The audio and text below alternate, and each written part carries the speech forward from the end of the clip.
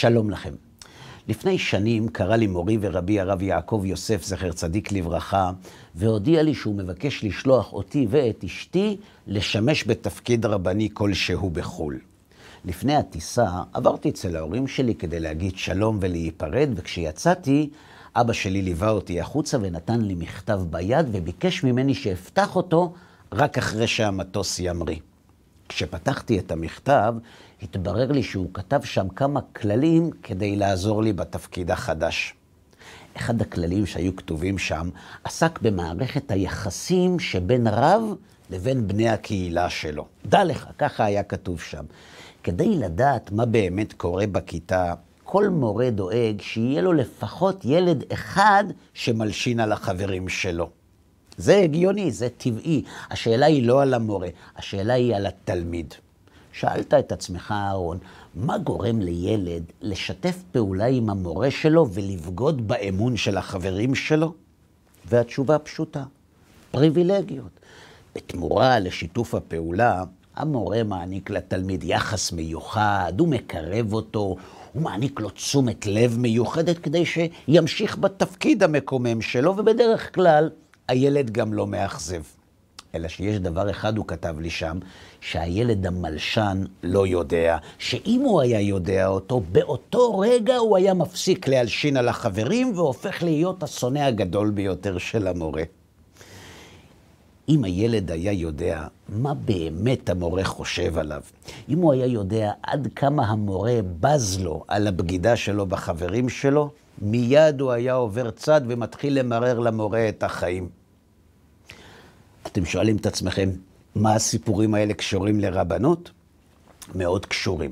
אתה, ככה כתב לי אבי במכתב, אתה הולך לשמש בתפקיד מאוד מחייב, ומתוקף התפקיד שלך יגיעו אליך אנשים כדי לשאול שאלות וכדי לפתור להם בעיות שההלכה לא מאפשרת לפתור. אלא שהם יצפו ממך שתעגל בשבילם פינות, שתתפשר, שתבוא לקראתם על חשבון ההלכה. בקיצור, שתהיה מין רב ליברל ונאור שכזה. אז רק כדאי שתדע, אהרן. אנשים אוהבים רבנים נאורים עם הפנים לציבור, שיודעים להעלים עין או לשכוח הלכות שעושות כאב ראש, ולכן ברור לי שהאנשים האלה יפרגנו לך ויגידו לך שאתה רב מצוין, ושאתה לא קיצוני כמו כולם, ושאתה רב נעים ומאיר פנים, אבל אל תקנה את זה, אהרן. בתוך תוכם הם יבוזו לך, הם ידעו שאפשר לקנות את הרב שלהם בכסף ובמילים טובות, שאתה כזה מין רב מפלסטיק. לכן, אהרן, אל תתפתה ואל תתפשר על ההלכה אף פעם. במאור פנים כן, באהבה כן, אבל להתפשר לעולם לא. אלא מה? אתה בטח דואג שאם לא תתפשר, הם אולי יכעסו, הם אולי יגידו לך שאתה קיצוני, שאתה לא נחמד. לא נורא. אל תתרשם מזה. הם אומרים את זה רק מתסכול. בתוך תוכם הם יעריכו אותך, הם ידעו שאתה אדם ערכי, שאתה אמיתי, שאי אפשר לקנות אותך בתופינים. את האמת, חברים, הוא צדק בכל מילה. כשחזרנו לארץ רק שאלתי אותו מאיפה בא לו הרעיון הזה עם הילד המלשן ומאיפה הוא למד את זה, והוא אמר לי שמפרשת השבוע. בפרשת נוח, חברים, התורה מתארת את נוח כאיש צדיק ותמים, את האלוהים מתהלך נוח. אלא שבמדרש כתוב שבדור של נוח לא כולם חשבו כך. המדרש מספר שבני דורו של נוח ראו אותו בונה תיבה, והם שאלו אותו בשביל מה הוא בונה אותה. וכשהוא אמר להם שהקדוש ברוך הוא עומד להביא מבול על העולם, הם ענו לו במילים הבאות: לא יבוא המבול, הם אמרו לנוח, אלא על ביתך. תסכימו איתי, חברים, שאם אנשים אומרים לנוח שהמבול יבוא עליו, למרות שהם יודעים שהוא צדיק, הם צריכים לתלות את הדברים שלהם במשהו, נכון? אז ככה. מסתבר שהחיים של נוח נחלקו לשני חלקים. בחלק הראשון, נוח היה צדיק ותמים שמתהלך לפני הקדוש ברוך הוא בבית המדרש, ולא מתעסק בצורכי ציבור. וצדיק כזה, כולם אוהבים, אפילו משבחים. בחלק השני של החיים של נוח, כשנוח התחיל לבנות את התיבה, הוא יצא מבית המדרש. הוא התחיל להוכיח את בני דורו. וכשהצדיק מוכיח, אז כל אלה שכל כך אהבו אותו קודם, אפילו הם מתחילים לחפש אותו. הבנתם חברים? בשני החלקים נוח היה צדיק, אלא שבראשון הוא התהלך רק לפני השם, ובשני הוא התערב בצורכי ציבור, בפוליטיקה. הוא התחיל להוכיח אותם, ואת זה הם כבר לא אהבו, ולכן הם איחלו לו שהמבול ייקח אותו ולא אותם. השאלה היא רק חברים, במה הם תלו את האיחולים האלה? אם נוח הוא באמת צדיק, איך הם יכולים להגיד לו דבר כזה? איזה פגם הם מצאו בנוח שהם היו כל כך בטוחים שדווקא הוא יענש במבול ולא הם? והתשובה פשוטה.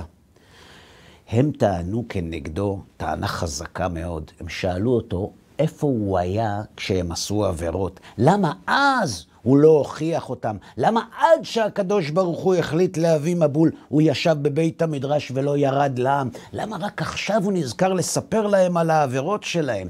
לכן הם אמרו לו שהמבול יבוא עליו, בגלל שהוא אשם בעבירות שלהם. אתה מבין, אהרן אמר לי, אבי מורי? מכאן למדתי את מה שאמרתי לך. מצד אחד, כשנוח מוכיח אותם, הם מקללים אותו.